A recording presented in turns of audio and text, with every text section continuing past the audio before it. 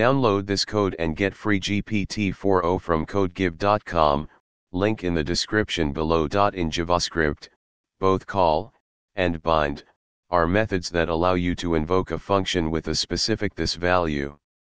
They are used to control the context in which a function is executed. However, they differ in their usage and behavior.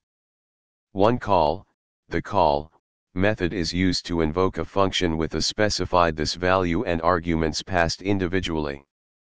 When you use call, you can pass arguments to the function one by one. 2. Bind, the bind method creates a new function that, when called, has its this keyword set to the provided value, with a given sequence of arguments preceding any provided when the new function is called. It does not execute the function immediately like call, but instead returns a new function with the specified this value. Here is a code example demonstrating the difference between call and bind.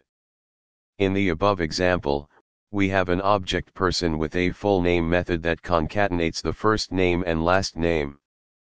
We then have another object person 2 with different first and last names.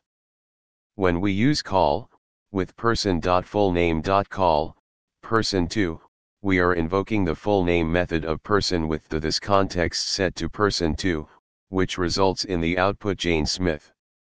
When we use bind, with const fullname2 equals person.fullname.bind, person2, and then call fullname2, it returns a new function with this context set to person2, which also results in the output Jane Smith.